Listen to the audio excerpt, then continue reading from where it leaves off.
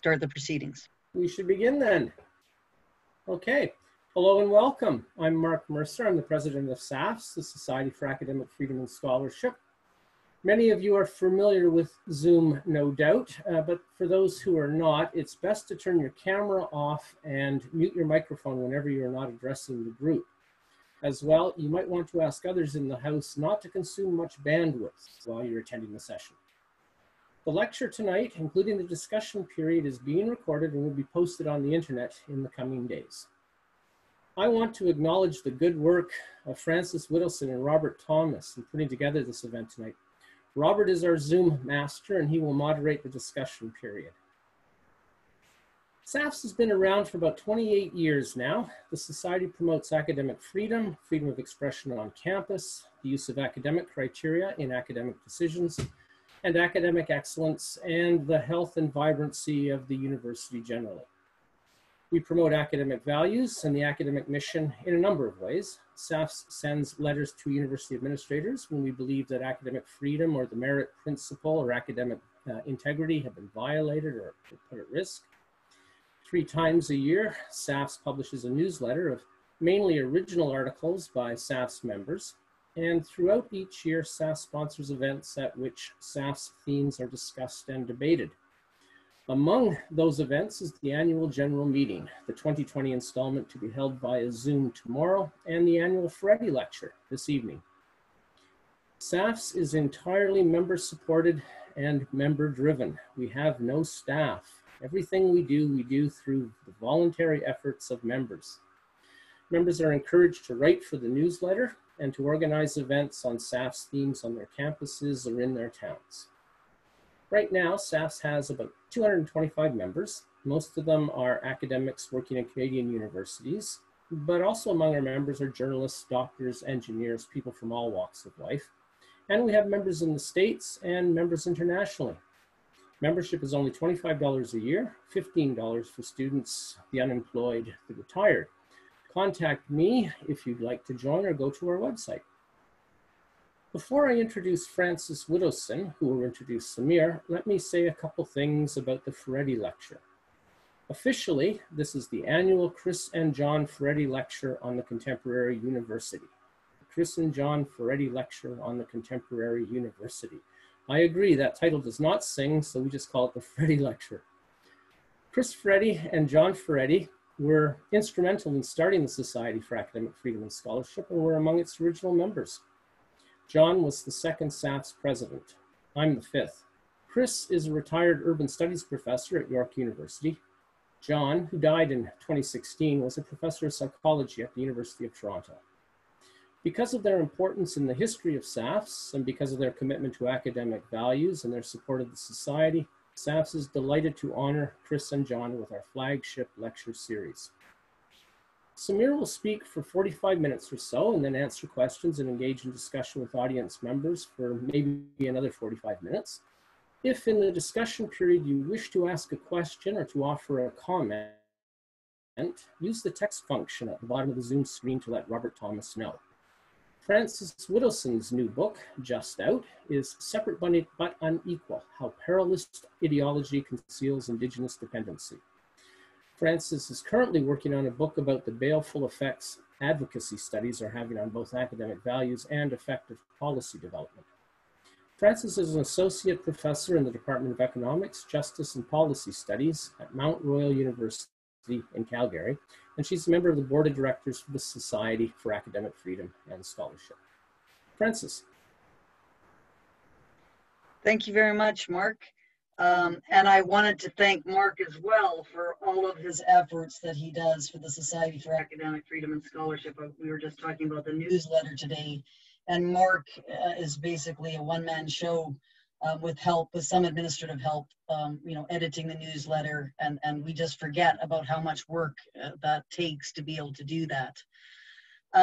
As Mark said, my name is Francis Whittleson. I'm a associate professor in the Department of Economics, Justice, and Policy Studies at Mount Royal University. It is my great pleasure tonight to introduce Samir Gandesha. Samir is the director of the Institute for the Humanities at Simon Fraser University. He is an accomplished scholar and has written all sorts of books and articles that pertain to the relation between politics, aesthetics, and psychoanalysis, which is a very interesting combination to be examining. I first heard about Samir's work, I guess it was in 2018, when a colleague of mine from the Canadian Political Science Association sent me an article of his in the journal Open Democracy, which was published in March 2018. And I highly recommend that people read that article, because I think it is one of the foundational documents that I've seen which are talking about the problem that we are currently facing. And I notice this all the time, both with my work and also working for the Society for Academic Freedom and Scholarship, that there's an impression within the academy that the support for free speech, open inquiry, academic, not so much academic freedom, but definitely freedom of expression, is somehow a right-wing type of initiative. And I'm still trying to sort this out as to how this occurred. We can get into this more tomorrow. We're going to have a number of talks tomorrow, June 6th, Saturday, June 6th, starting, I believe, at 11 o'clock Eastern. Well, we'll explore that more. But I think Samir really, really probed into this in this article. And I've never really seen anything of that character before. And I was really, really impressed by it. And therefore, I recommended that Samir come and speak to us tonight about his views on the university's academic freedom, open inquiry, and he's going to be talking more tomorrow on this subject. Anyway, as well, I should mention that Samir has a recent collection of essays that are coming out, which are called the book is called Spectres of Fascism. I'm intrigued by that title. I think this is a very, very important subject in this day and age, and certainly ongoing events suggest that, perhaps there's some repetition of historical circumstances, which is quite frightening. The book is published by Pluto Press. And tonight, in his lecture, Samir is going to talk about the university in international perspective, and I'm very, very glad to be introducing him tonight. Thank you very much. I will now turn it over to Samir Gandesha.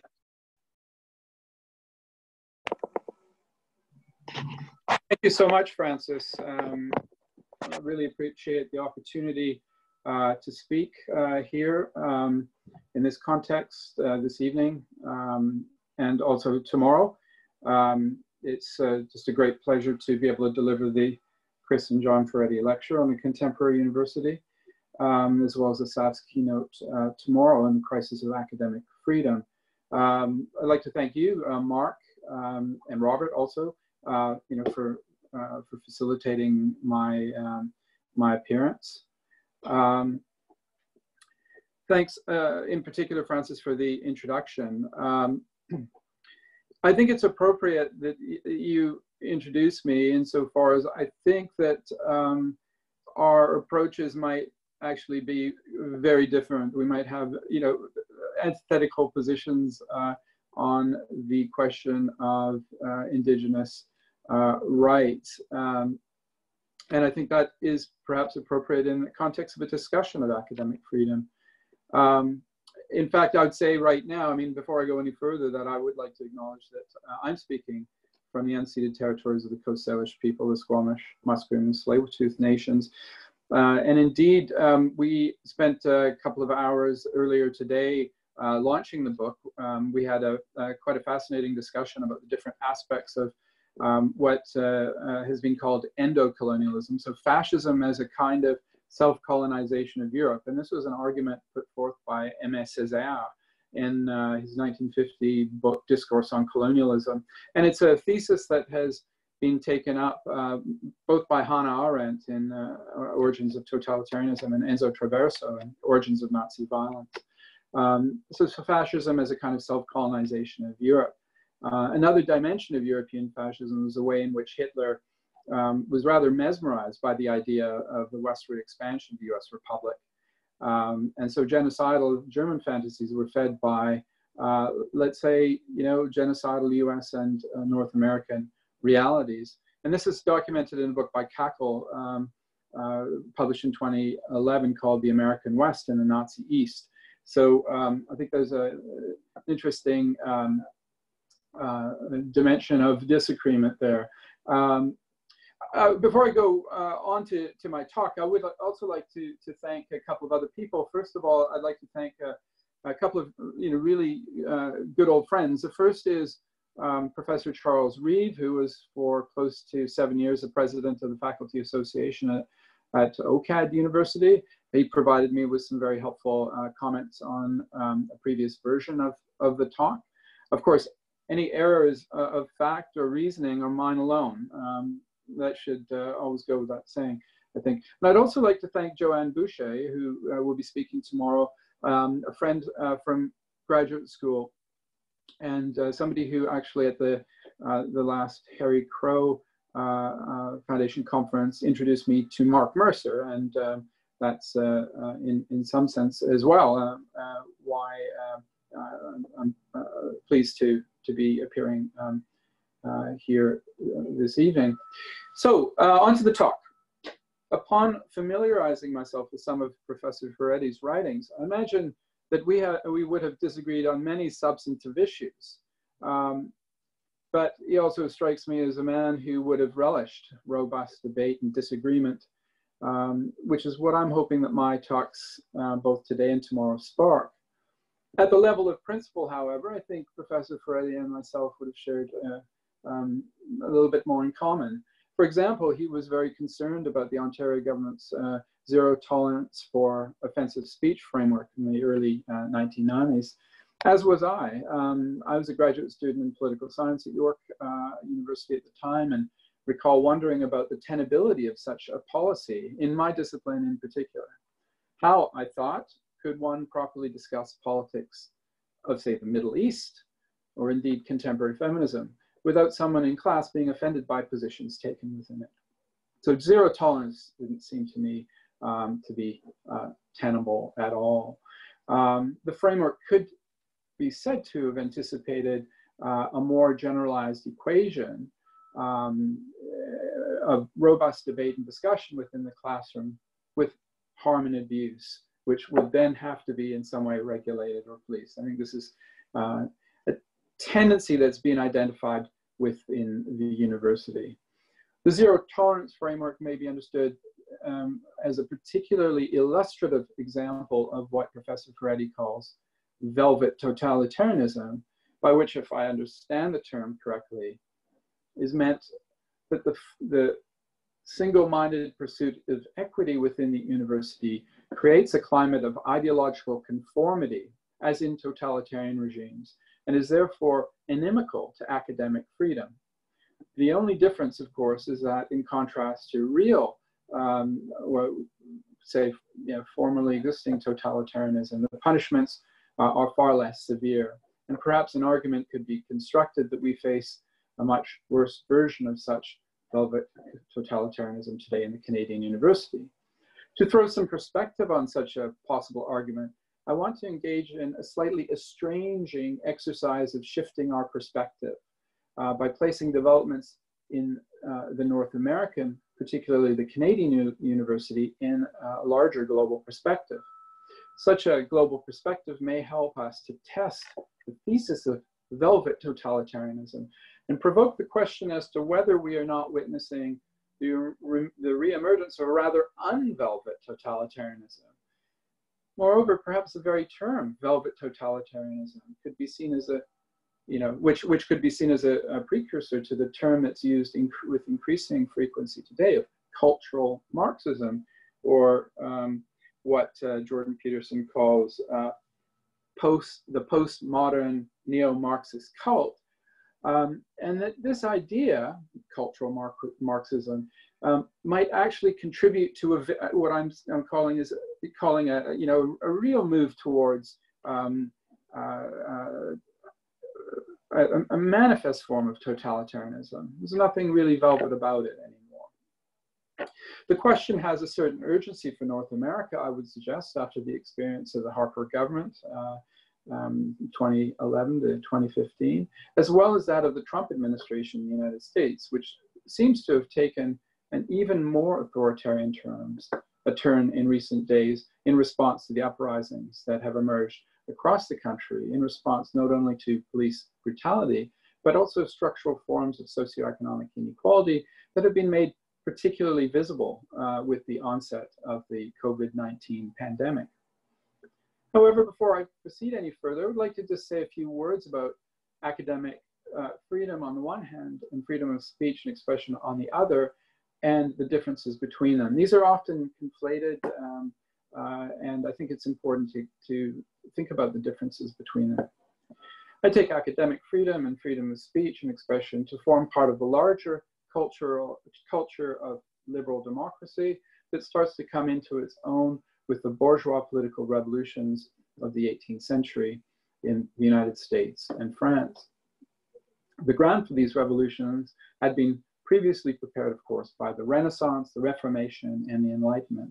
The scientific revolution also played a key role that is particularly germane to both academic freedom and freedom of expression.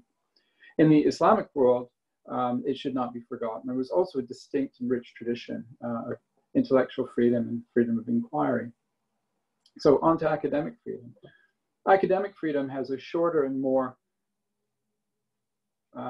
concentrated history than the freedom of speech or expression, inasmuch as it had not been really codified until the beginning of the 19th century with the founding of the University of Berlin, now Humboldt Universität by Wilhelm von Humboldt, establishing the principles of Lern- and Lehrfreiheit, the freedom to learn and teach. In this, North American universities were somewhat slower to follow suit, and it was only at the beginning of the 20th century did the AAUP formulate language and academic freedom with its Declaration on Principles of Academic Freedom and Academic Tenure in 1915. And Cott did the same in the 1950s in the wake of the Harry Crow affair. The Cott statement from 2018 is in 6 parts, but I take the second part to be the crux. And most people here will already know this, I'm sure, but it bears repeating, I think. Academic freedom includes the right without restriction by prescribed doctrine to freedom to teach and discuss, freedom to carry out research and disseminate and publish the results thereof, freedom to produce and perform creative works, freedom to engage in service, freedom to express one's opinion about the institution, its administration, and the system in which one works, freedom to acquire, preserve, and provide access to documentary material in all formats, and freedom to participate in professional and representative academic bodies. Academic freedom always entails freedom from institutional censorship. This past spring, scholars at the University of Erlangen-Nuremberg released a global academic freedom index based on 7 distinct and measurable indicators. 1, freedom to teach and research. 2, freedom for academic exchange and dissemination. 3, institutional autonomy. 4, campus integrity. 5, freedom of academic and cultural expression. 6, constitutional protection for academic freedom. And 7, international legal protection of academic freedom under the International Covenant on Economic, Social, and Cultural Rights. Finally, because it is truly a global index, it measures the existence of universities as such, which also must imply as well university closures or indeed expulsions.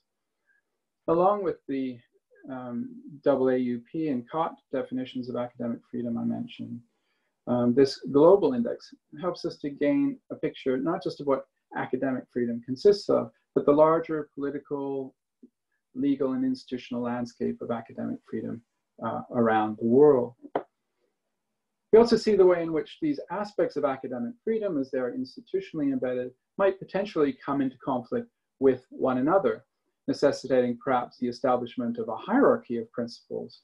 For instance, one can imagine a case in which Indicator 3, institutional autonomy, comes into conflict with indicator 5, freedom of academic and cultural expression, if the latter is imposed externally by the state, for example.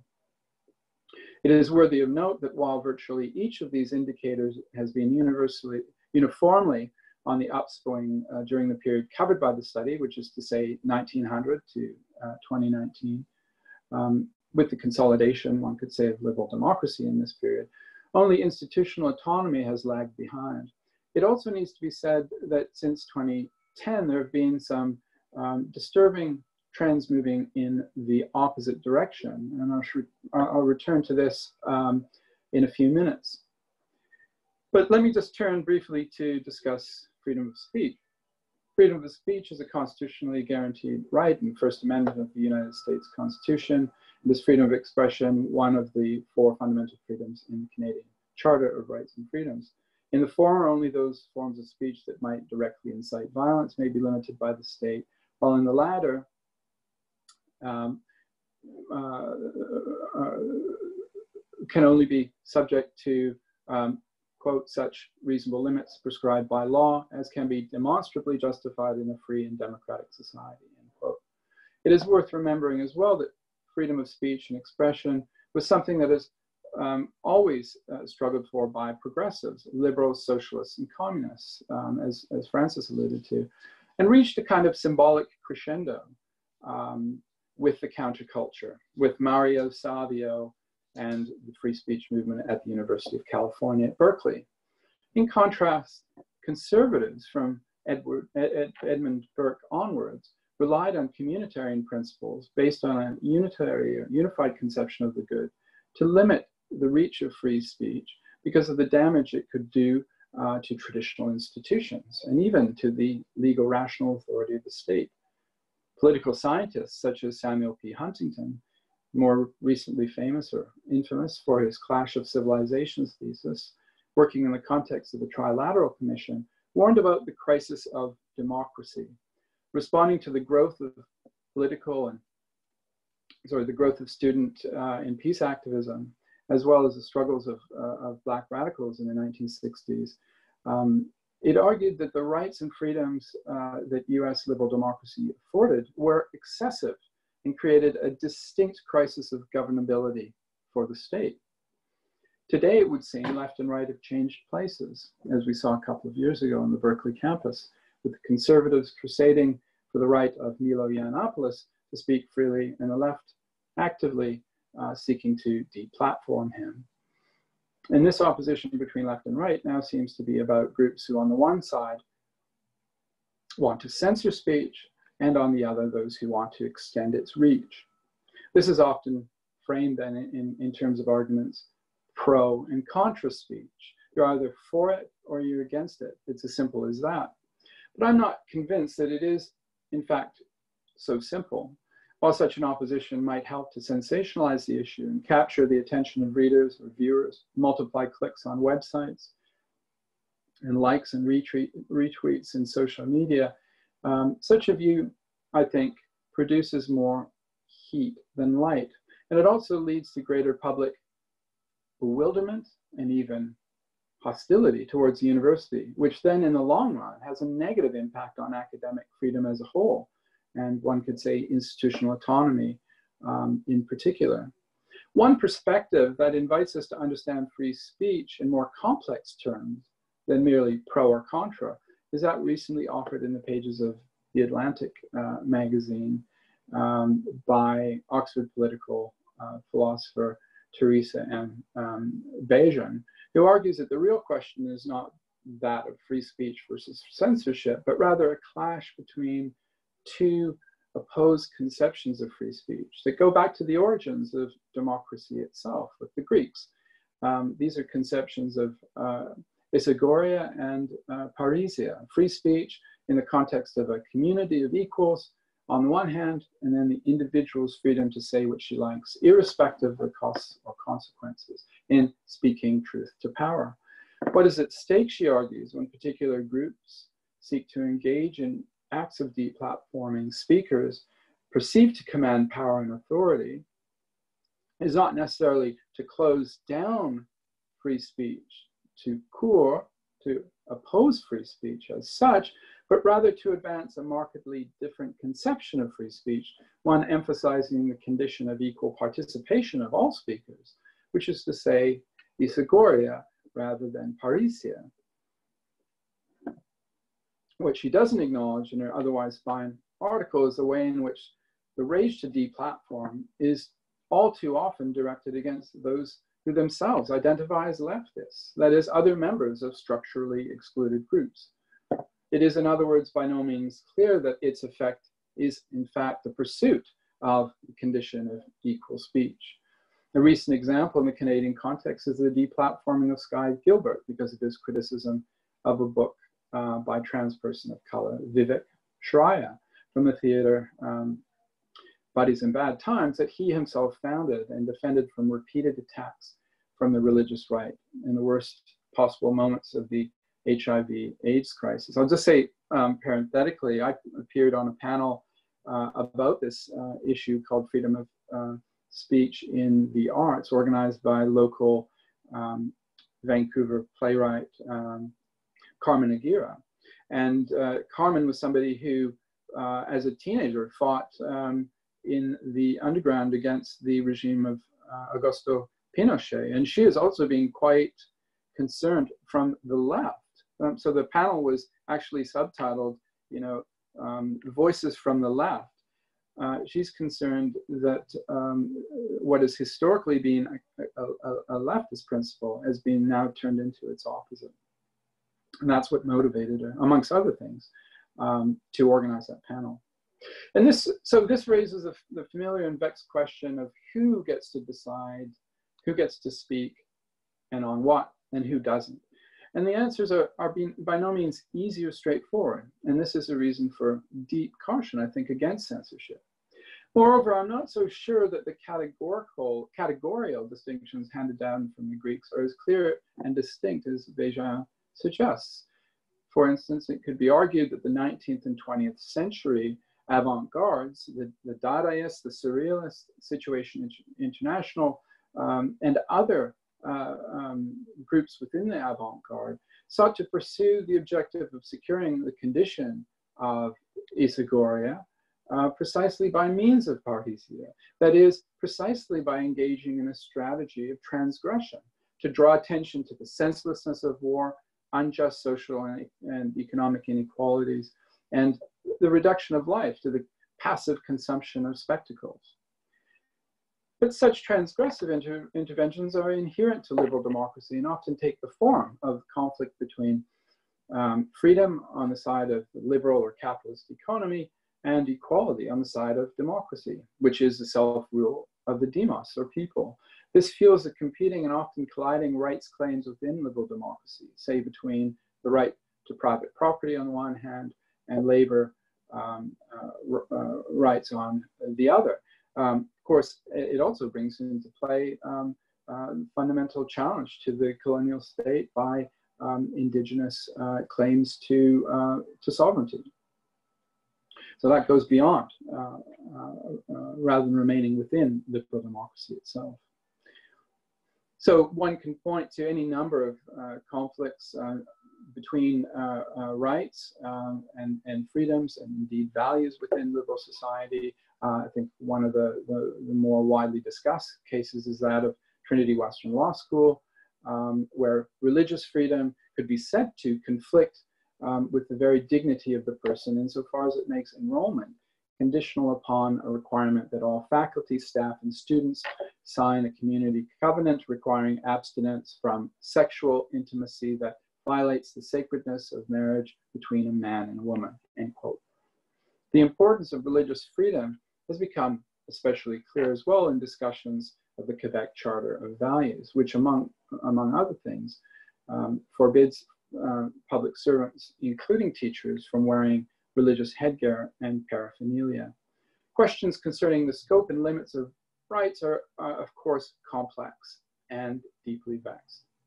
Not only is there a need to balance rights and freedoms in a democratic society, as I just suggested, there's also some sense that the libertarian notion of an absolute right to free speech is nonsensical at worst and self-undermining at best.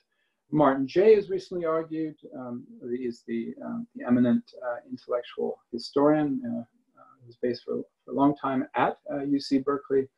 Martin Jay has recently argued that freedom of speech is not an end in itself, but a means to pursuing various objective, subjective, intersubjective, and hermeneutic ends. The last one has to do with the production and interpretation of meaning. Not only is freedom of speech and expression limited, but such freedom is itself not well understood as existing in some kind of an original state of nature that is then subsequently limited in various ways by the state. Rather, the very condition for the possibility of individual freedom is a historically pre-existing social order and is, as a result, intersubjective in nature. I don't have a right until it is structurally recognized by others, for example, through law. Absolute freedom, as Hegel argued in his critique of the French Revolution and phenomenology of spirit, produces terror as the attempted masquerade of the particular in the guise of the universal. If one accepts the premise that the social whole, and not the individual existing in isolation from others, is the condition for the possibility of freedom, then the unrestricted freedom of speech, insofar as it includes deeply damaging and destructive, racist, misogynist, homo, and transphobic speech, to name but a few, through non or misrecognition of others, threatens the very freedom that enables that very speech. Insofar as hateful speech acts have the capacity to undermine both the personhood of rights bearers through, as I suggested, mis or non-recognition, and inasmuch as they lead to resulting conflicts, they ultimately undermine the freedom that makes them possible. This is so because these hateful speech acts undermine the whole, that is to say, the structures of mutual recognition in the various realms of life, which is the enabling condition of freedom per se. Freedom is irredeemably social and not natural. To commit oneself to free speech is to commit oneself then to its very limits. So if you're serious about free speech, you're also serious about the limits of free speech. Liberal democracy itself in its current form is a product of historical struggles for inclusion by hitherto excluded groups, or what my friend and colleague Ian Angus has called emergent publics. Such inclusion entails, among other things, a shift from non or misrecognition to recognition of the dignity of precisely such hitherto excluded groups. The legal recognition of trades union, the personhood of women, the voting rights of Indigenous people, not granted, I note, in Canada until 1960 federally, though the next election was 1962, which was then the year that most status Indians, Indigenous peoples could vote federally. There was a certain exception for Indigenous servicemen in World War II. So, and so forth. We can understand liberal democracy in its current form as precisely the result of historical struggles to be included, to be recognized in terms of one's human dignity. And such struggles for inclusion can be seen as contributing to the conflicts between these two different conceptions of free speech outlined by Bejan that I mentioned a few minutes ago, Arcegoria and Parisia. The principle of academic freedom, like that of free speech, is neither unrestricted nor unlimited.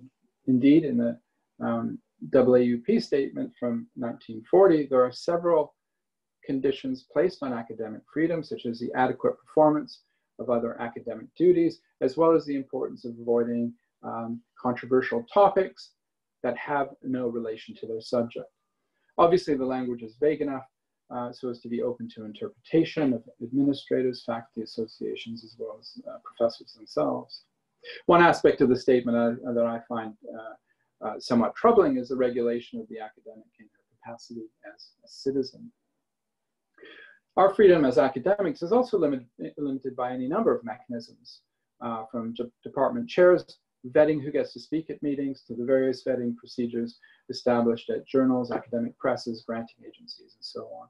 We also, I think, have a duty of care to our students, and accordingly must, to some extent, balance our academic freedom with a view to creating and maintaining a propitious learning environment for them. It's really part of the discharge of our professional responsibilities as teachers.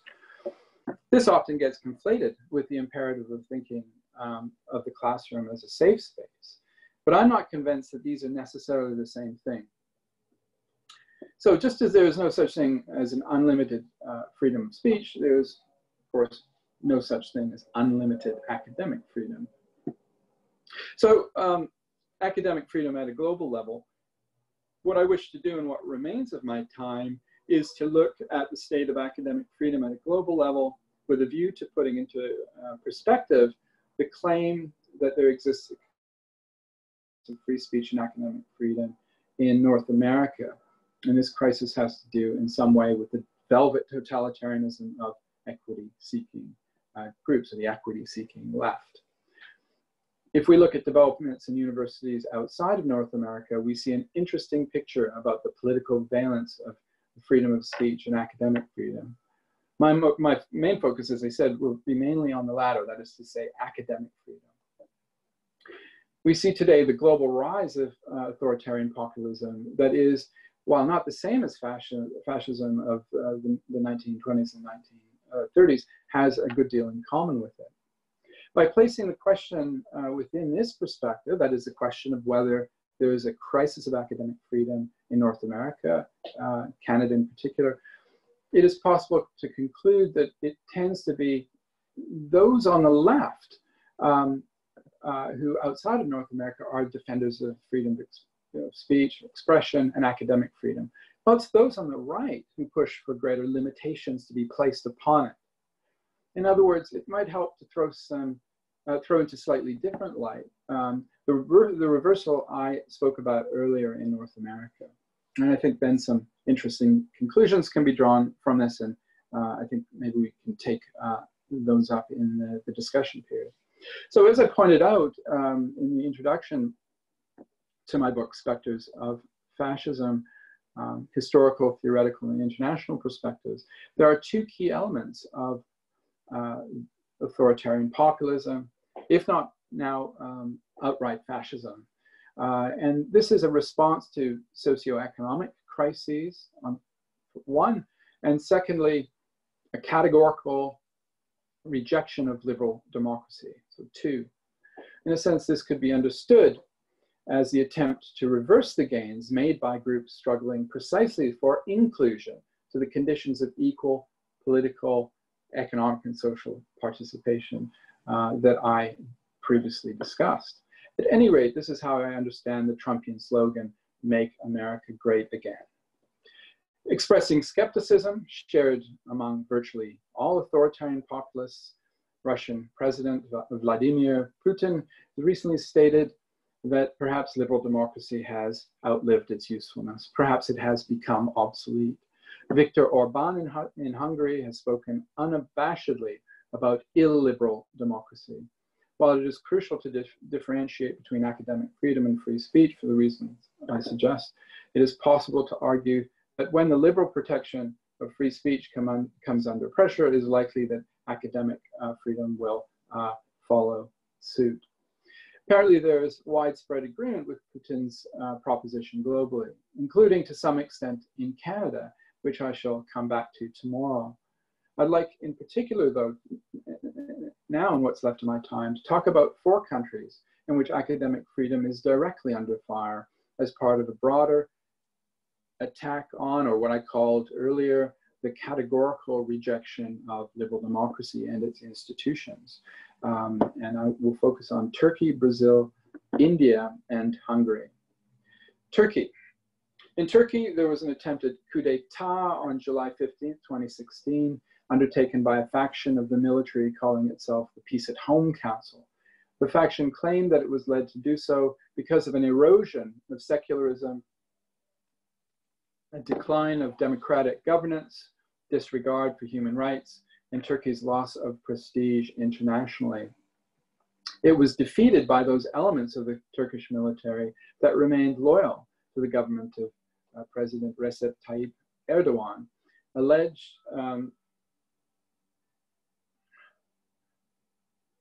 sorry, I have to just go read that again. It was defeated by elements of Turkish military that remained loyal to the government. President Recep Tayyip Erdogan alleged the coup was instigated by Fethullah Gulen, a Turkish businessman and cleric based in the United States.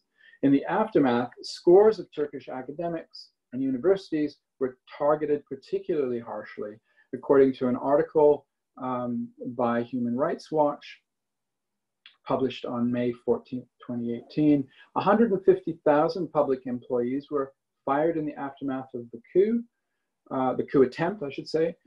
Some 5,800 of them academics on terrorism charges based on what the Human Rights Watch considers overbroad terror legislation and emergency decrees. The absence of due process, the reprisals against family members, such as blacklisting, the targeting of student activists and protests on campus, as well as interference with research and participation in conferences on so-called sensitive subjects, such as Kurdish rights, has, according to Turkish faculty, students, and Human Rights Watch observers, created a climate of fear and intimidation within Turkish universities. Brazil.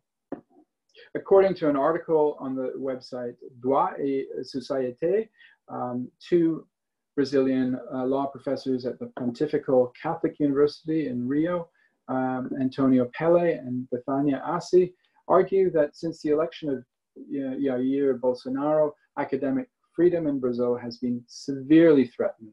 Indeed, in the run-up to the election, there were reports of police entering university classrooms to tear down anti-fascist and pro-human rights posters. Now, I personally remember feeling extremely alarmed by this news upon hearing it, insofar as it was only a few months before I was due to teach a course at the University of Sao Paulo in February 2019. This is indeed alarming.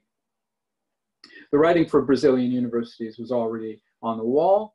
The authors argue with Bolsonaro's speech at the UN denouncing gender ideology, corrupted socialism, and the international NGOs that supposedly threatened Brazilian sovereignty by defending indigenous rights and exaggerating the extent of the fires that were then raging through the Amazon basin. In the university, there was a definite attempt, as they put it, as the authors put it, to crush the political opposition. Universities in Brazil rely on a cluster of research agencies. In September 2019, the two most important agencies, NPQ and CAPES, saw their budgets cut by 90%. This ended grants for researchers and scholarships for students and contributed to worsening the precarious working conditions of faculty. In addition to this, the Bolsonaro government was responsible for a 30% cut to federal universities and a massive budget freeze at the Science and Communications Ministry. Moreover, there was interference with university autonomy and the overriding of the normal and accepted procedures for appointing university presidents, and a campaign that led to the elimination, the systematic elimination of the philosophy of education of Paulo Freire, and what is often referred to as cultural Marxism and feminism from the university. My colleague and friend, Vladimir Safadle, invited Judith Butler to Brazil, and she was ambushed by an angry far-right mob that proceeded to burn her in effigy. As a leading representative of so-called gender ideology, Butler was clearly the bête noire of the Brazilian far-right. When I spoke to Safatli last year during my teaching visit, he was making contingency plans for an exile in Paris if there was an escalation of the regime's attacks on universities and public intellectuals such as himself.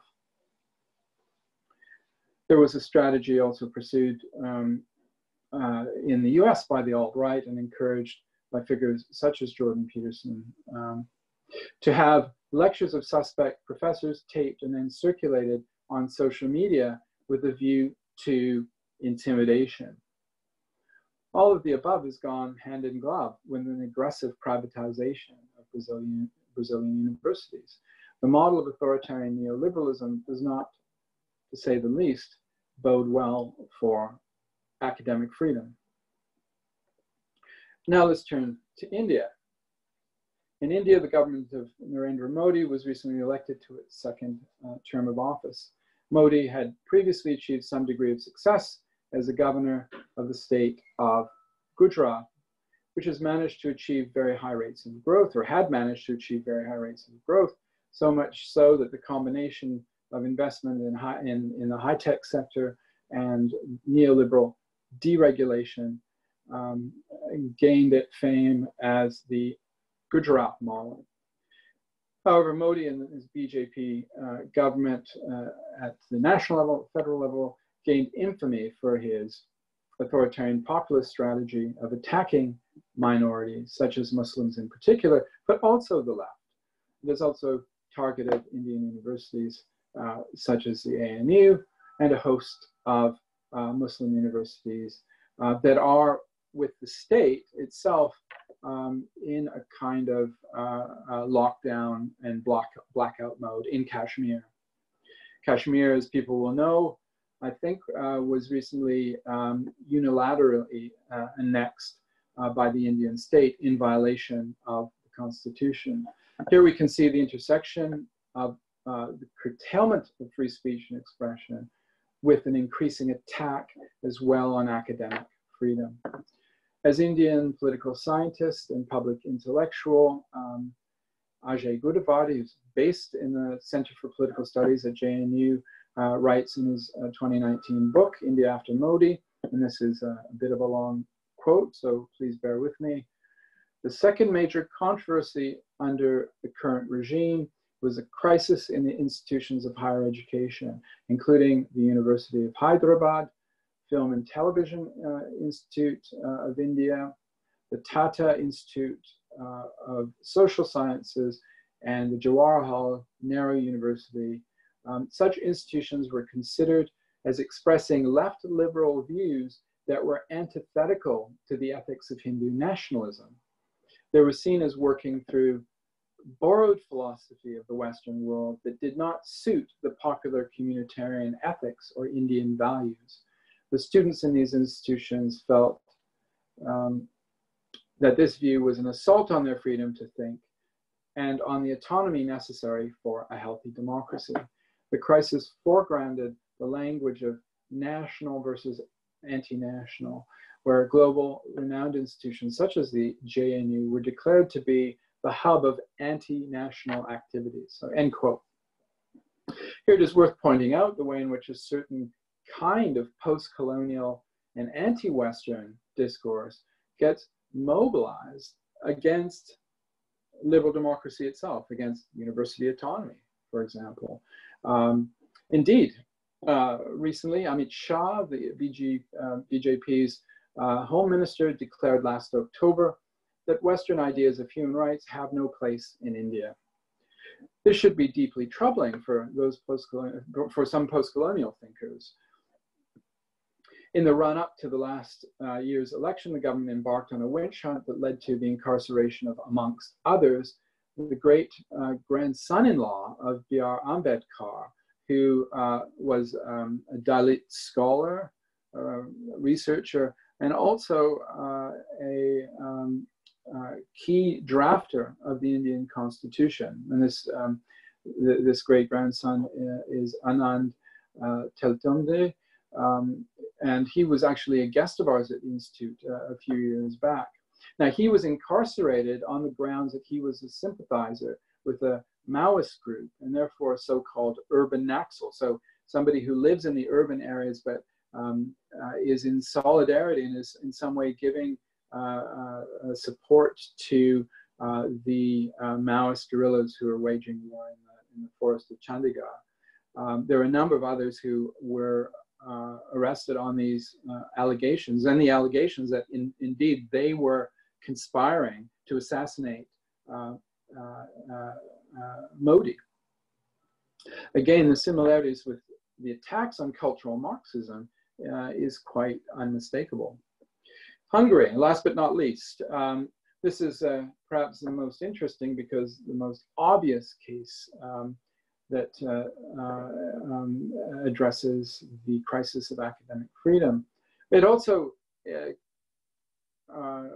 serendipitously touches on the intellectual legacy of one of the foremost champions of the open society, a very important philosopher of science, Karl Popper. And it also, the case is interesting because it also involves, to differing degrees, former Canadian Prime Minister Stephen Harper and the one-time Prime Ministerial hopeful Michael Ignatieff, who's currently president of the Central European University. And I'll come back and discuss this in greater length tomorrow. But to suffice it to say that the Fidesz government, led by Viktor Orban, has taken the country in a very rightward direction, reducing the accountability of the executive branch via checks and balances, in particular by hamstringing the judicial branch. More recently, on the pretext of the COVID-19 pandemic exigency, Orban has suspended indefinitely the legislative branch. Over several years, he has engaged in a concerted campaign to drive the Central European University, funded by George Soros's Open Society Foundation, out of Hungary. He recently got his wish as the CEU campus is moving from Budapest to Vienna. Clearly an assault on academic freedom. What we see in each case, as I have indicated, is a concerted attack on the university. The Academic Freedom Index, the Global Academic Freedom Index, indicates that since 1900, the state of academic freedom has very much been on the upswing, as I think I already mentioned. But if you look at the figures, one can also see that the trend is abating. And in particular, in these four examples, you see a real reversal and a real decline in academic freedom. And it remains, it must be said that there were tendencies pushing in this direction under the Harper government.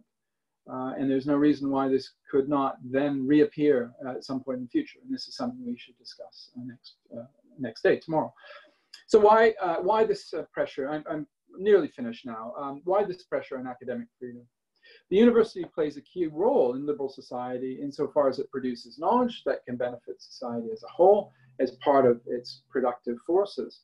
It can also, of course, as we're seeing in the COVID-19 pandemic, help to both frame public policy responses to containing and mitigating the virus, as well as to discovering a vaccine for the virus.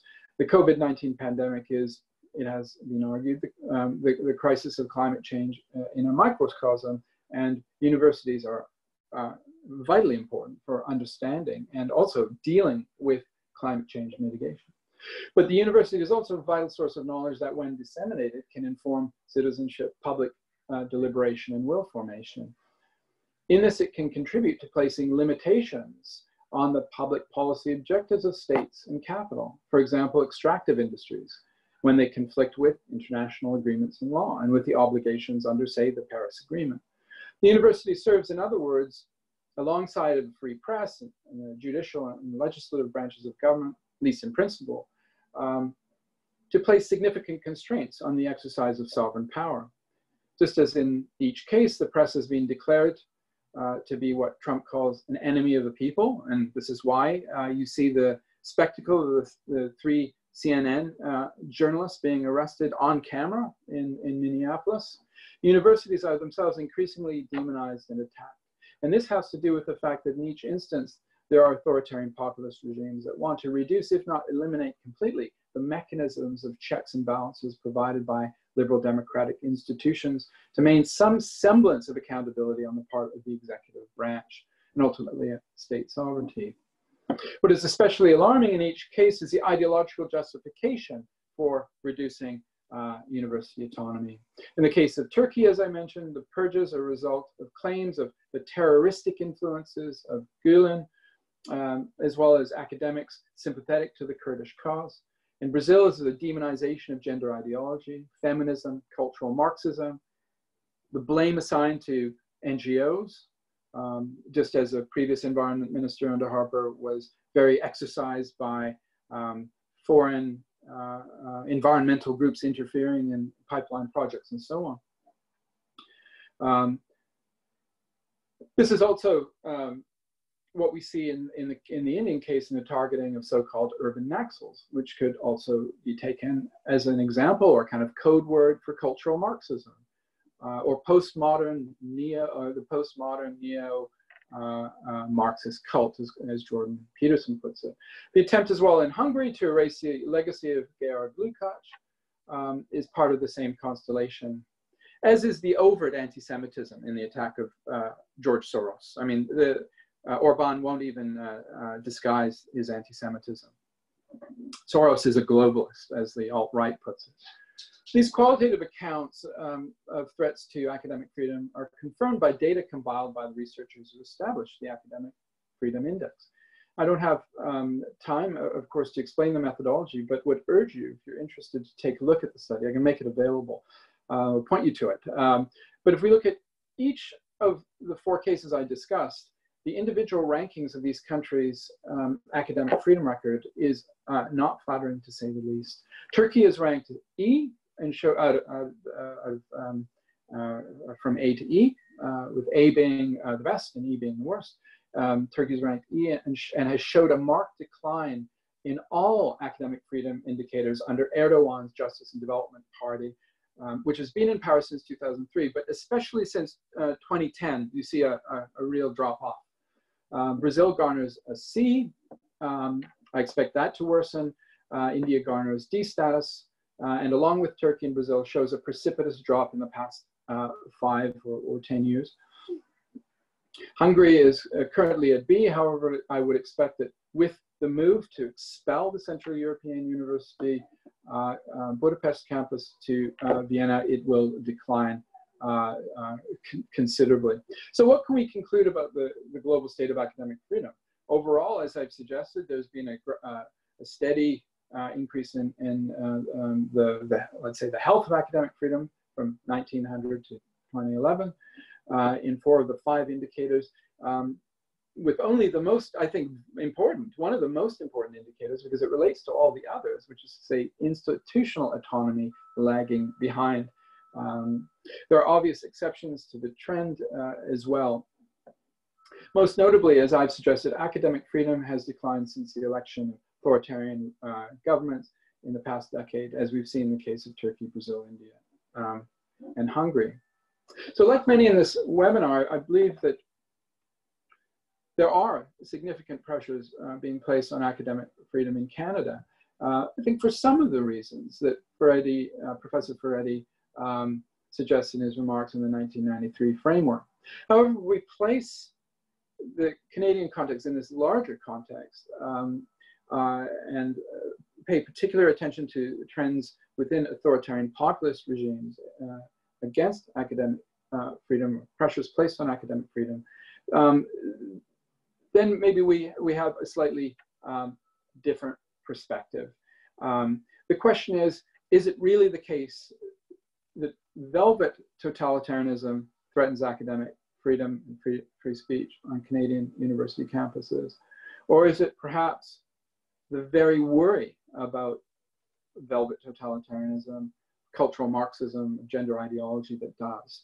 I think that the global view helps us to more acutely pose this question, and it's one that I want to take on directly tomorrow. Thank you very much for your attention. I look forward to questions and comments.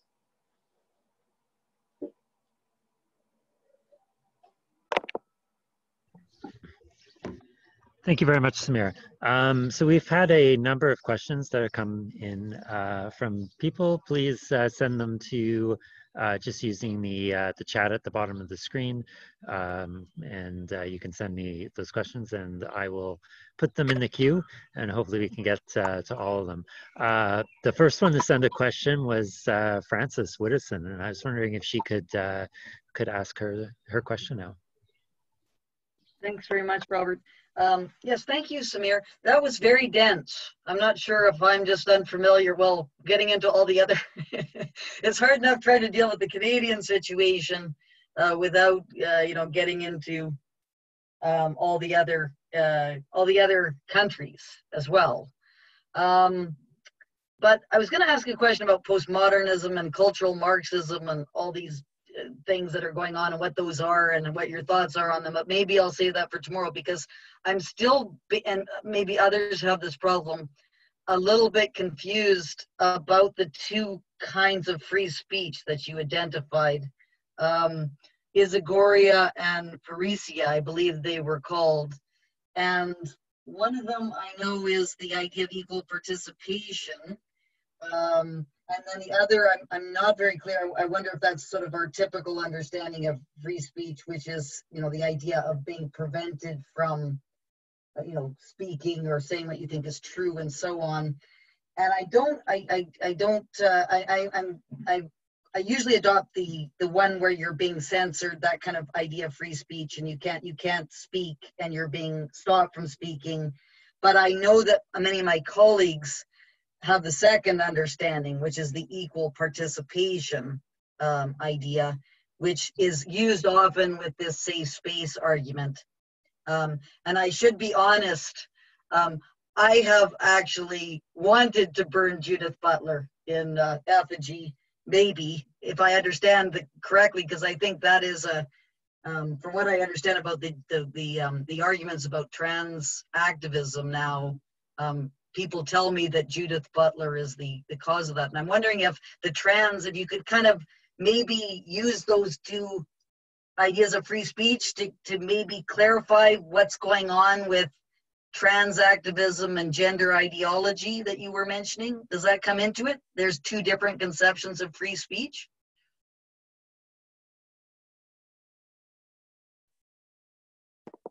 Yeah, thanks very much.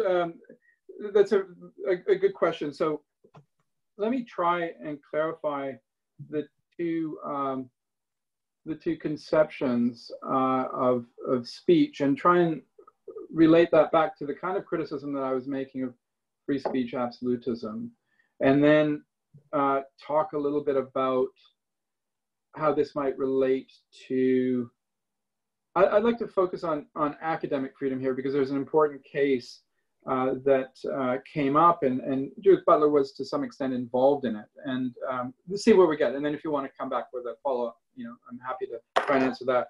So what I was trying to get at here is to say through Bejan's framing of it, that we really ought to think about freedoms as a result of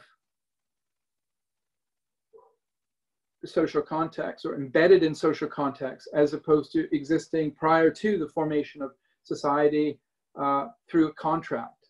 And that that contract must best reflect the prior conditions, the natural conditions of freedom in social form, right? I just don't think this is the right way to think about it, that freedom is always embedded and therefore is always limited in particular ways. And if we look at these two conceptions, the idea of, in a sense, equalizing the conditions for the possibility of speech on the one hand, versus the idea, you know, so Isagoria versus Pharesia, which is really the idea of speaking truth to power, of transgression, right, of challenging the status quo. They're distinct, they're analytically distinct, but what I was trying to suggest as well, if we look at the experiences of the 20th century avant-garde, the two often went hand in hand. And I think this is part of the confusions today. I think that queer activism historically has really been about both. It's been about transgressing what kind of normal sexual mores are, right? It's being quite, you know, in your face about one's sexual orientation, one presentation of the body, challenging, you know, societal prejudices and so on, and doing it in a very performative way. That's parrhesia. But there's also this sense that those who are in positions of power, those who are recognized to have normal and normative sexual identities and gender expressions, are already, in a sense, in positions of power vis-a-vis who don't. And so there's increasing attentiveness to this power imbalance, right?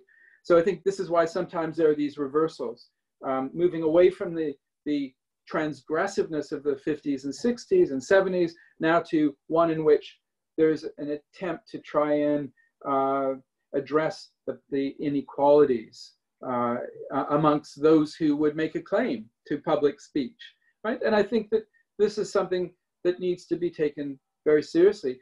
But at the end of the day, what I've seen is that there's been a lot of attempts to silence people who have themselves historically been excluded and marginalized. A lot of the speech codes, a lot of the policing of speech, attempts to create safe spaces have redounded against precisely the groups that are supposed to be helped by this. And you know, I'll give you an example of that.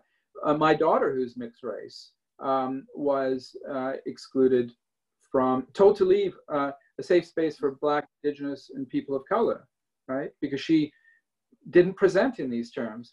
However, in other contexts, if one engages in that kind of behavior and doesn't respect the self-identification, it's going to explode. It's going to be a real scandal.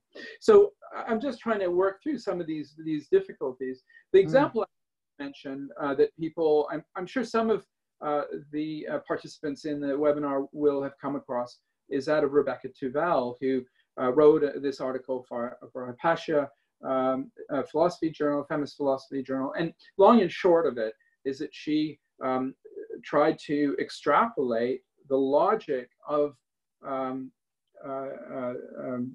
trans identities to the possibility of kind of racial identities, right? So can one self-identify otherwise in racial terms? Well, this really was quite a scandal, and there was something like 800 academics, many powerful tenured academics, who came down on this assistant professor for deigning to raise these questions, you know. And this is what a university is for, especially the discipline of philosophy. It's about, as my colleague Ian Angus says, it's about a love for the question. And so this was a scandal. What should have happened really was, okay, we found some issues with your argument.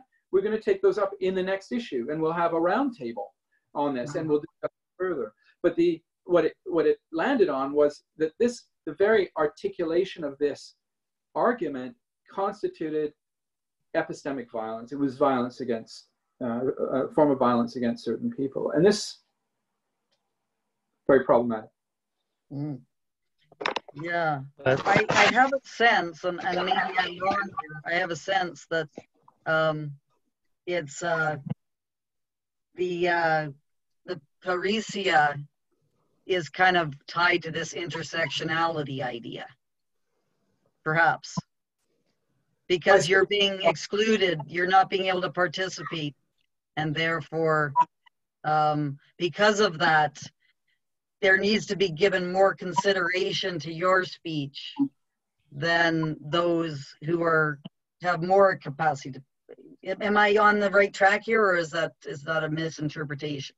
I would see it the other way around. I see the claim to isegoria, as opposed to parrhesia, as being the claim to equalize the conditions of participation. Right.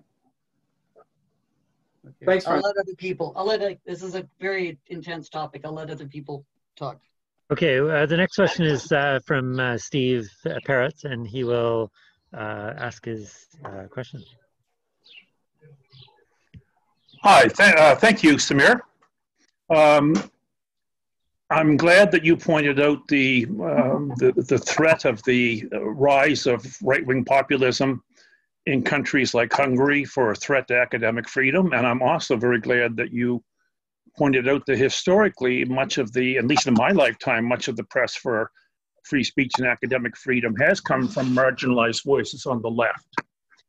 However, following up on Francis's questions, and going back to your two Greek figures, basically the idea of punching up or punching down and equating things, I don't think I think I'm more in favor of you got to let it all rip.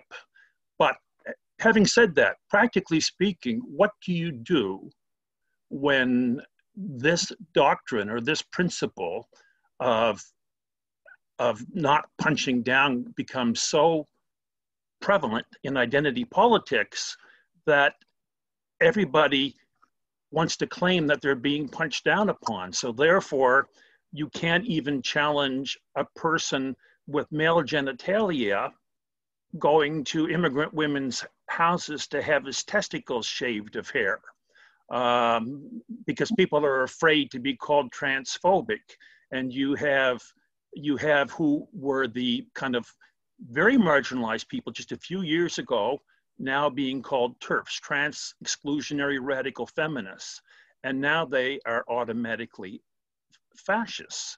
So as a practical matter, what do you do when you talk about power and the arguments keep being made about marginalized groups, but yet people are using marginalization as a tool of power in itself?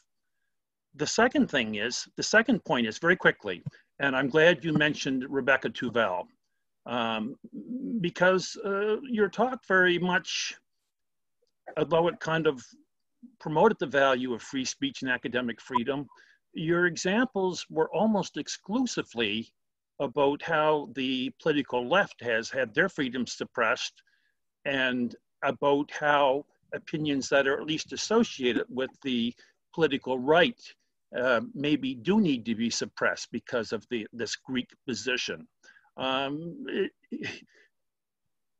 course, I don't dicker with your political positions. I mean, those are yours to have, but it didn't seem to be a very balanced overview when you can only talk about Rebecca Tuvel. And in fact, there are many, many, many cases of articles being revoked and censored and people being silenced by not being in a progressive position. Thank you. Yeah, thank you. Let me address a second worry first. I mean, I will come back to more examples in my talk tomorrow. The talk's really meant to be, you know, placed side by side. They do relate to one other sort of establishment for a discussion of the situation in particular. But I mentioned this guy Gilbert case, which I think is really interesting. And it's interesting because, again, like Rebecca Tuvel, it is happening within the same, on the side of the political spectrum. It is, let's say, people within the left being themselves silenced by others who also identify as the left. Yes, does one address the larger question of discussions of gender identity? I think these are massive and they're fraught. And I would say that perhaps the tensions and pressures surrounding these discussions right now have to do with that there are, you know, I think this is exactly an example of a kind of struggle for recognition.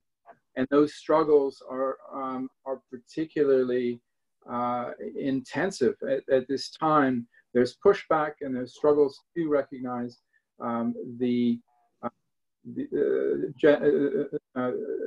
trans identities. And there is a lot of, I think, high feelings on both sides. Practically, how does one address this? I think in an ideal world, you would have discussions that would include reasonable parties on both sides to sit down and say, you know, what happens with those who make transitions, particularly men males who transition to females who want to participate in sport. How can we address these kinds of questions in a fair and just way? I think that might be a really good place to start. But I would have to say this is, I think, probably one of the most issues of our times. The last thing I would say is there's much to be learned from Sarah Schulman's book, which I'll refer to tomorrow. Conflict is not abuse. That we have to think about these conflictual engagements between different perspectives, not as inherently harmful or violent or damaging, but rather part and parcel of living together with others who are not like ourselves. We have to get to that point where we can work through these conflicts in a productive way and in a respectful way, and not conflate conflict with abuse. So I think that would be a pragmatic starting point as well. Yes, I would agree with that. I would endorse your position on that. I guess when Francis introduced you, and you didn't say much about it in your talk, I was hoping to get some discussion that is consistent with my view about how free speech is not a left-wing or a right-wing value. It's important to everybody in society. But I'm afraid it still came across as a little bit political to me. Okay. Okay, thank you. Thank you very much, Steve. So our next, the next participant who will ask the question is Harry. If he is ready. Harry, no? Are you coming on? Do you mean Henry or Harry? Henry, sorry. I wasn't sure what you go by because you have your handle is Hey Wolkowi. So yeah, I should change. Sorry, I always forget that. My apologies. Please go ahead, and if everyone else can mute. Oh, okay. Thank you. Well, I must say that I disagreed with just many things during the talk, and especially the way I would say that you were saying one has free speech, but one should be careful about hate speech. But the talk started off with a comparison of the supposed Nazi expansion east with the American expansion west, as if these two things were equal. Not only that, but of course the Nazis not only expanded east, they expanded north, south, west, and everywhere with an explicit form of genocide, and that was just 75 years ago. Whereas, of course, Americans arrived many more than a century, 2 centuries before.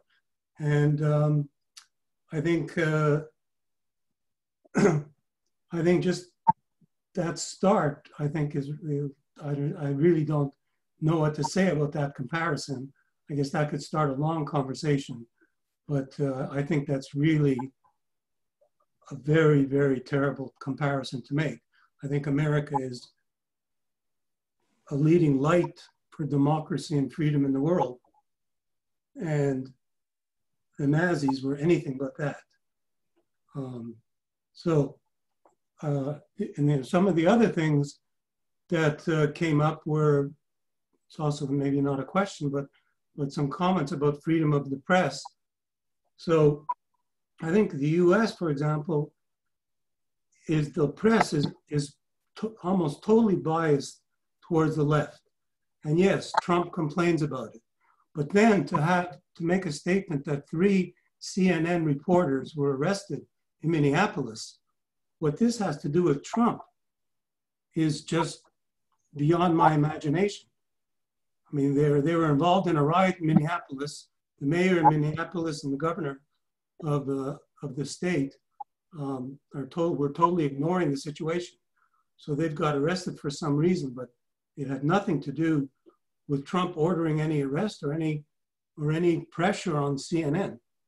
In fact, the CNN building was attacked by rioters and the police protected the building. So I'm not sure. And another case of this is just the last few days, Senator Cotton tried to publish an op-ed in the New York Times, and the whole paper is going in revolt to try to remove what he said. If anything, the pressure is on. Yeah, maybe Samir can start to try to answer your question. Thank you. Yeah, okay, well, no, thank you. You know, as I said, I welcomed, and I will continue to welcome disagreement and debate. So quickly, I wasn't trying to suggest an equation between the United States and the Nazi regime, but I said Hitler was mesmerized by the image of the conquest of the West, and this fueled his fantasy of Lebensraum, and this is part of the scholarly debate on the nature of Nazism. So I just refer you to that it's part of the historiographical discussion. But I was not equating the two. As far as freedom of the press is concerned, I mean, I think this is an important point that I suppose I framed my discussion the way I did is because there's so much isolation of free speech, and also to a lesser extent academic freedom, certainly free speech, and there's at times a kind of reference to the First Amendment, but there's a cherry picking of free speech from the First Amendment, and what gets left out is freedom of the press, and it's now a far right talking point, isn't it? That the press is the enemy of the people. Milo Yiannopoulos mused at some point that maybe they should be targeted with violence. So you see now a kind of cynical use of the claim to free speech and principle of free speech. So that was, in a sense, part of that discussion. Did Trump tell people? Did he tell the police to arrest these members of CNN? No, he did not. Has he said that the press is the enemy of the people? He has said that on many occasions in many of his rallies. This creates the conditions within which this sort of thing is possible. Then to sort of cherry pick free speech and say, yeah, we're for free speech, I think is cynical. It's cynical. So that's part of the discussion. Thanks. Okay, well, I really think that if anything, free speech means that Trump is allowed to say and disagree with the constant barrage that the media is free to present, and that they are presenting a constant barrage against them. And they are doing it. Nobody is stopping them. And nobody's ever saying that they're going to be stopped. So again, I think you've totally turned it around. And I disagree strongly with your statement, especially to hint that 3 reporters were arrested, that this had anything to do with Trump, is just typical of this twisting and totally turning things around. If anything, 90% of the media Thank you. I cannot just... Okay, yeah, if Samir wanted to ask any or say anything in response to that, otherwise we'll move on to the next individual, which is Rhoda Hassman has a question or two. Yeah, am I on? I've unmuted and yes, I'm we on hear video. you. You're on, yeah. Okay, yeah. I don't see myself. All right, so my name is Rhoda Howard Hassan. I'm a human rights scholar, and I consider myself a political radical because I believe in all human rights for everyone, everywhere, all the time. 3 comments. First of all, just a small thing. You said the Nuremberg academic freedom principles rely on the International Covenant on Economic, Social, and Cultural Rights. Probably not. They probably rely on Article 19 of the International Covenant of Civil and Political Rights. If they're saying otherwise, they're confused. Second comment, I was on the Academic Freedom and Tenure Committee of the CAUT in the late 1990s. And I concluded they were a very pusillanimous bunch. They were very concerned, pusillanimous. They were very concerned with freedom, with procedural justice, but they had very little interest in academic freedom that I could see. At one point, a document was circulating from the Women's Committee saying that everyone in CAUT should have progressive values. And I pointed out you couldn't say that if you believed in academic freedom. The precise example I used was that a Muslim professor of engineering might think that the world would be a better place if everyone was a Muslim. And he had the right to think that. He didn't have the right to go into class, obviously, and say you must be a Muslim, but he had the right to think that. But they were trying to push progressivism. My third comment has to do with cultural Marxism, and I'm not sure who exactly is using this in what context, but Marx would have rolled in his grave if he found out that this political moment was called Marxist. Marx, in his comments on the Jewish question, says precisely that he is opposed to particularistic claims. He does not think that the Jews should make particularistic demands as Jews, because by doing so, they withdrew from the community and from a common sense of citizenship. And he said this, as you know perfectly well, coming himself from a Jewish background. So I think it's very unfortunate that anyone should accept that this is a Marxist moment. This is a moment that disregards social class in favor only of political identity. Some people do. The idea of intersectionality disregards the idea that simply that all other things can be, when all other things are equal, yes, race is the important thing, gender is the important thing, and so on. But often social class is the important thing. Poverty is the important thing. So that's my sort of philosophical comment. Thank you. Yeah, thanks very much. I appreciate what you had to say.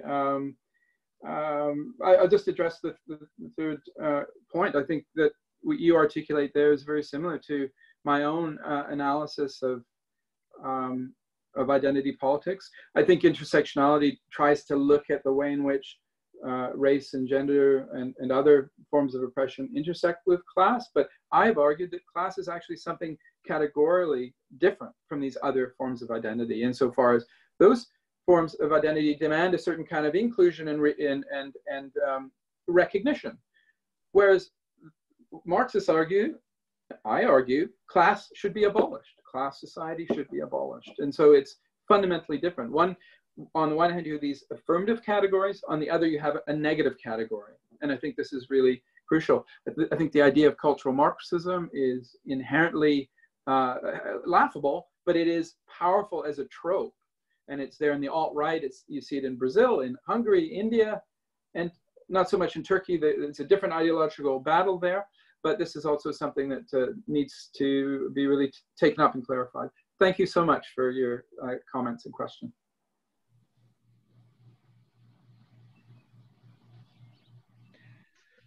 Thank you very much, Rhoda. Okay, the next person that will be speaking is Joanne. We did have a request that Samir mute himself when the other individual is talking. So just if you could do that, thank you. But if Joanne is able to come on now, we can have her. Hello, can you hear me? Yeah. Okay, you don't see me though. You can put on your camera if you have one. Start video. Is that it? Okay. Yeah, that's good. There you go. Thank you. So just to say, thanks for the talk, Samir. Okay. I think I understood your global examples of struggles about free speech in the universities and so forth as a counter to the notion that free speech is a right-wing sort of idea or campaign. That's how I took it. So anyways, just to say that. The other thing is I just wanted to say in terms of when you talked about early in your talk, you talked about bourgeois revolutions starting in the 18th century, but let's not forget the 17th century in England and the levelers and the fight for free speech, clearly democratic radicals, no question. So let's not forget them, they're heroes. And then connected to that, one of the sort of classic texts about freedom of speech comes out of the English Revolution in the 17th century from John Milton, the Areopagitica. And one of the things, and I think one of the points that Milton makes in that pamphlet that people just ignore or it's rarely discussed is the fact he talks about censorship, because there were going to be committees censoring pamphlets and newspapers, is precisely that there has to be some guy in a cubbyhole reading all the things and then making the determination that they're bad. So the point is that the actual censor is exposed to the bad ideas, but somehow the censor is immune from the taint of the bad ideas. And I think that's a very powerful argument that is often ignored. And it's, it's quite a wonderful pamphlet apart from that. But I think that one little point is just dismiss. That is to say that all the people who don't like Sky Gilbert or whoever it is have determined after having read the play or his article that it's bad, but somehow they're immune from the taint of it. And then they sort of wish to prevent other people from being exposed to this thing after they, as some kind of intellectual elite or political elite or sexual identity elite, have determined that. And I actually think that's a point we do not stress enough. In any case, those are my comments. Stop. So nice to see you, Joanne. Thank you very much. It's a great point. And yes, absolutely. I take your historical point and the reference to Milton. These are excellent points. But also, I think this is interesting. This almost a kind of salacious enjoyment on the part of the censor, who is somehow in control of him or herself, right? Has, as in Plato, reason governs the passions and can then instruct others that they ought not to do this. I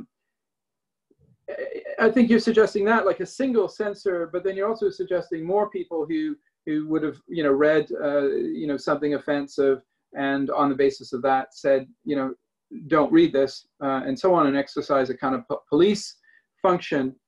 But I think that what's happening more and more is what we saw with the Rushdie fatwa in the late 80s, and that is the people out there in cities like Bradford in the north of England who were burning Rushdie in effigy and calling rather heatedly for his demise, hadn't read the book at all. I mean, it's not a book that's easily, accessible and digestible, but they were told by the mullahs that they shouldn't be doing this, or they were told by their local leaders, who probably also didn't read the book, that this is harmful for Islam.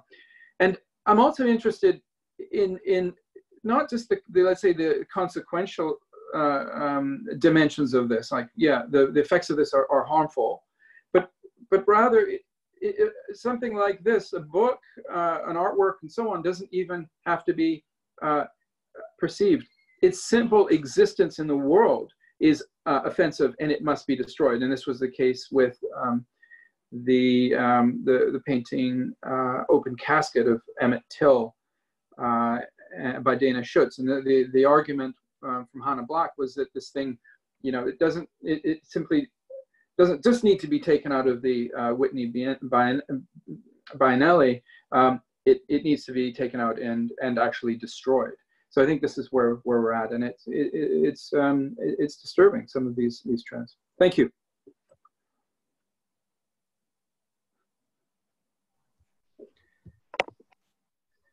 Hello, so Samir, we have a question from Mark Mercer, if he wanted to speak. Other than that, we have nobody else who has a question. So I don't know if maybe we would want one more question after Mark, if there is one. Otherwise, we're going to wrap up following Mark's question. You said, or at least suggested, that, well, was it no one values freedom of expression for its own sake, or academic freedom for its own sake, or no one can value freedom of expression or academic freedom for its own sake? That somehow these are either things that no one does value, or there's something that makes it impossible to value them for their own sakes. I think that's false. But apart from that, what's the significance? I mean, what would it matter too much if we value freedom of expression and academic freedom only instrumentally, given that freedom of expression and academic freedom are, if not crucial, at least extremely important in securing many, many things that we do value for their own sakes? Yeah, thank you. That's a really good question. It was, I was drawing on Martin Jay's argument, and it was about free speech as being an instrumental value rather than an end in itself. And it was then indexed to different kinds of objectives that one might pursue. You know, objective, subjective, intersubjective, and hermeneutic ends. And in the objective realm, it would be the pursuit of truth. And that would connect up with academic freedoms. So why does it matter? Because again, it's a way of contextualizing free speech. It's a way of understanding academic freedom also in the context of the pursuit of truth. And indeed, I think in the 1940 statement of AAUP, there's a reference to the common good, right? So there's always an index to something else. And what that means, it's de-reifying and it's de-fetishizing. So what that means is you don't make either of these principles into things that are simply valued in and of themselves, that one becomes attached to them as a dog to a bone, but rather sees that they're part of a larger set of contexts. And the good of these principles is itself related to larger societal goods. And that's then how we can talk about the different limits that one may place on them. But I think if we'd say no limits, then I think we're in a position where there's going to be external pressures to limit in very heteronymous terms. But also I was pointing to the internal contradictions that can arise. Surely freedom of speech as a principle intends its own continuance in the world, right? But if it is employed in such a way that it destroys its enabling conditions, which is those larger societal contexts, through hateful and racist and misogynist forms of speech, then it will itself be destroyed, because there's no reversion to some state of nature where it would maintain itself. You say what I'm saying, and I think that's part of the reason. You might reject. I don't see what you're saying. I think that I think there's a sort of a tissue of inferences, none of which is particularly good, that takes you to, let me put it this way, forget about whether it is valuable in its own, for its own sake. Set that aside. Can people value it for its own sake? Yes, they can. I can value that my friends, that you are able to say what you want because you think it's useful to say or interesting or whatever, and not for these other reasons, not for reasons of wanting to belong to a group or fear that you're going to be excluded from a group. So in that sense, I'm valuing the fact that you have freedom of expression. Now, that I value it for its own sake doesn't mean that I don't value other things for their own sakes. And it doesn't mean that there aren't going to be conflicts among the many things that I value for their own sakes. And I may very well have to hierarchize some of these. And at any rate, I think that the argument you give doesn't, the argument against valuing freedom of expression for its own sake, and hoping that many people come to value it for its own sake, I don't think the argument that you give brings us to things like a state of nature and any of that. It's something that we can value for its own sake, as well as for the other goods that it produces. And it may very well come in conflict with other things that we value for its own sake. It might make impossible these other things. In fact, I don't think it does, but I mean, that possibility is there. Anyway, that's my view. I think well, I'll leave it there.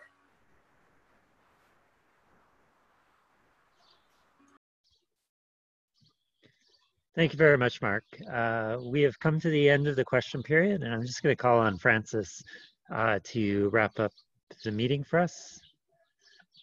Thank you very much, Robert. Thank you, everyone, for coming, and thank you, Samir, for being so open. I realize that we're going to have some very interesting discussions tomorrow about all these different areas. We have quite diverse viewpoints that are going to be expressed, but that's really what we want here. I really want to emphasize that, is that we are trying to break open the echo chambers and have some kind of interaction with all these different viewpoints. And so I think that there's going to be quite a diverse group of people presenting tomorrow. So for people who are unaware of this, which probably no one is, but we are having a series of talks tomorrow starting at 11 Eastern time.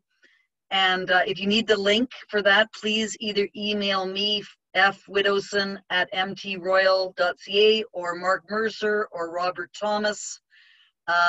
You can find that on the, just send a message on the Society for Academic Freedom and Scholarships Facebook page.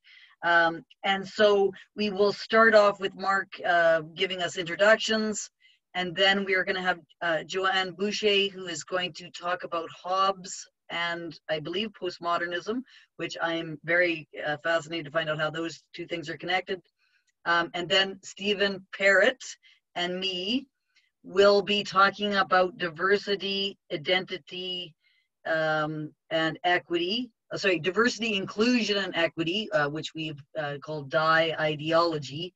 And Steve has recently written a piece in the Society for Academic Freedom and Scholarship newsletter. And I'm hoping myself to kind of act like a Sam Harris figure and probe his thoughts and contribute my own views on the subjects to some extent. And then we're going to have Samir talk to us, I assume, about the Canadian case a little bit more, which will be great, because this is kind of where we're like, it's really interesting to hear about other countries, but we are currently in the thick of the things here at in Canada. So we're really looking forward to hearing his thoughts. And that is all happening tomorrow. We really hope to see you at these talks. And thank you very much, everyone, for attending.